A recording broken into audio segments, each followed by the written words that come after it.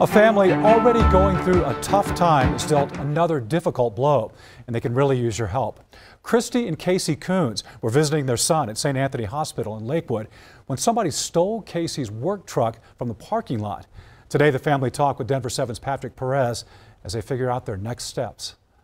Literally don't think there's anything else that we could take. It's been a life-altering week for Kristi Koons and her husband Casey. Their 19-year-old son Cole was involved in a motorcycle crash last Saturday on his way to work. He's currently in serious condition in the ICU at St. Anthony Hospital in Lakewood, fighting for his life. He's in a coma. They don't know if he's going to wake up. The couple waits for news in a hotel an hour from their home in Loveland. Just a week after the crash, they were faced with their next challenge. My sister-in-law was here at the time, and she said, "Who had the truck earlier today?" And we were confused by the statement, and she said, "We watched it leave." The two say someone stole Casey's 2009 Ford F-250 seen here from the hospital's parking lot. Casey believes he misplaced his keys and a heartless thief took advantage. With all the chaos and the blur of everything, you know, our son's fighting for his life. I should have double checked, but I didn't think.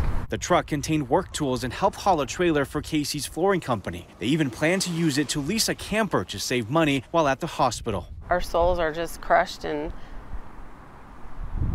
there's like nothing left for us to do. Lakewood police have not found the truck and don't know who may have it. Insurance, the couple says, will give them only half of the truck's value, about 15 grand. You can't take that money that they're going to give you and go somewhere and buy a truck like that. There's no way. Centura Health says it's reviewing all video footage. St. Anthony security teams also have increased awareness and patrols on the campus. For now, Kristi and Casey have no choice but to walk back and forth from hotel to hospital and hope their son's condition improves and their truck is found. In Lakewood, Patrick Perez, Denver7. Boy, that is so sad. So here's how you can help the Koons family out. Just head to the Denver7 Gives page at thedenverchannel.com. On the drop-down, select Koons family's truck stolen from hospital to make a donation.